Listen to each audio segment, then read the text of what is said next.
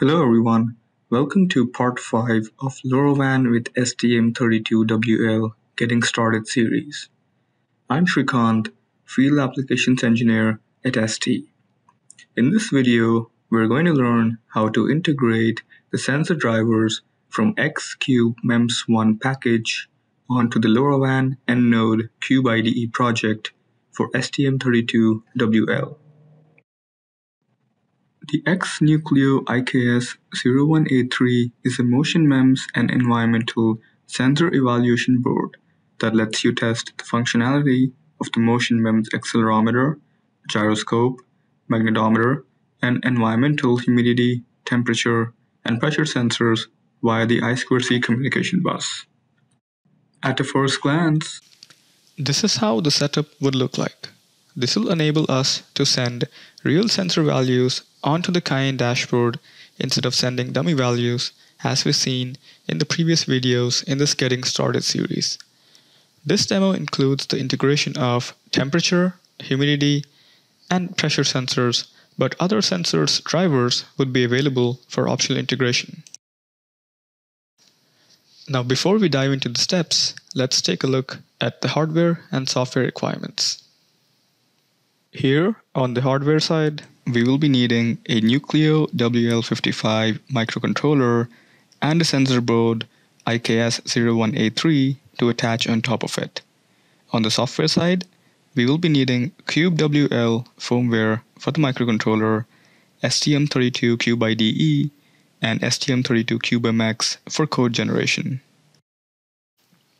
Log on to st.com and download STM32CubeWL package.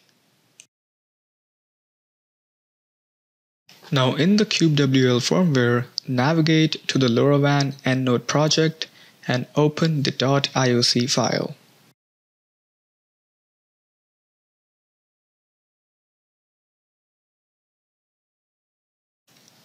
You can hover over the Manage Software Packs section and select X-Cube MEMS1 version 9.0 under the STMicroelectronics tab.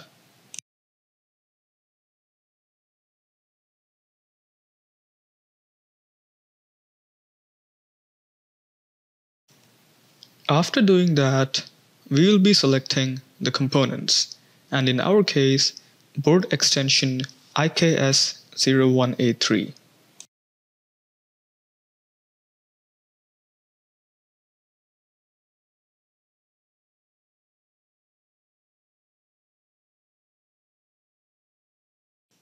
Now we need to turn on the I2C interface from the Connectivity tab.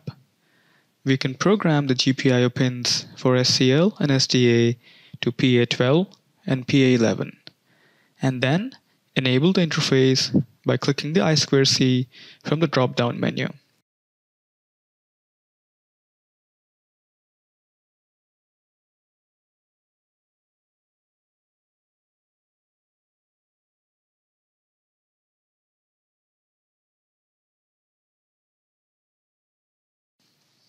In a similar fashion, we can enable board expansion IKS01A3 and select I2C2 in Found Solutions.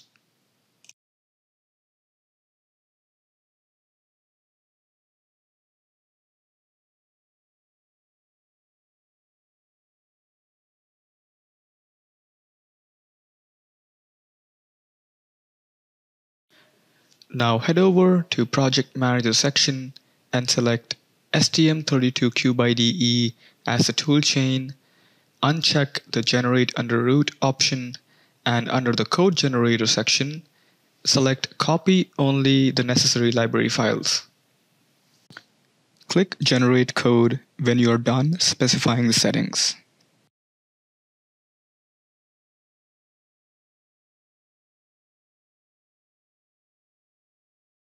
After we generate the code, we need to add a preprocessor define for a button priority.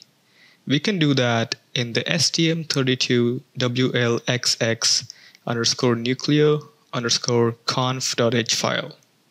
The priority will be 15. Now head over to sys_conf.h file and enable the sensors and set the low power disable to 1.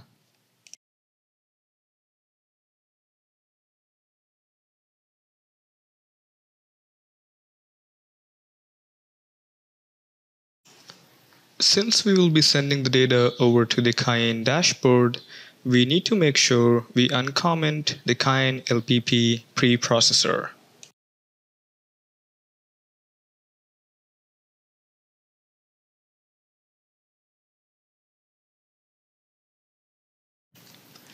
Now, we need to make sure we are sending the data coming from the MEMS expansion board and not the WL-NUCLEO board.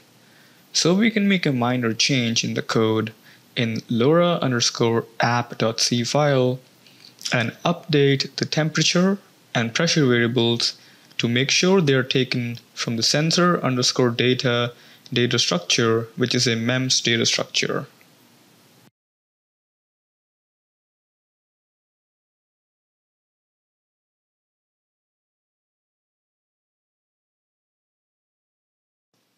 Now navigate to project properties and add X-NUCLEO-IKS01A3 as one of the defined symbols.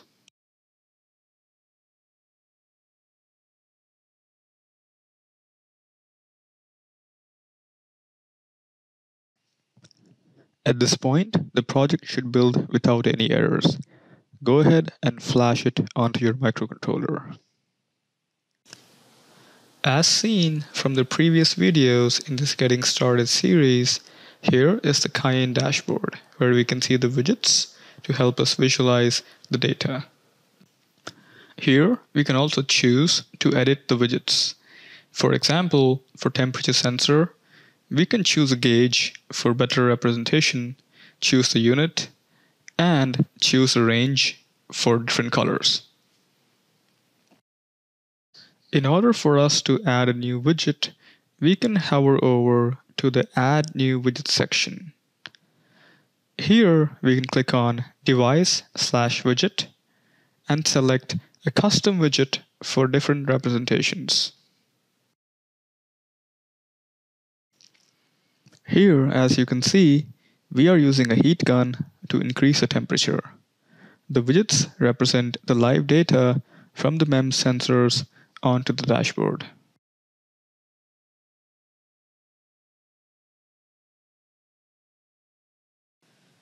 Thanks for watching, and please check out our other videos on STM32WL and LoRaWAN.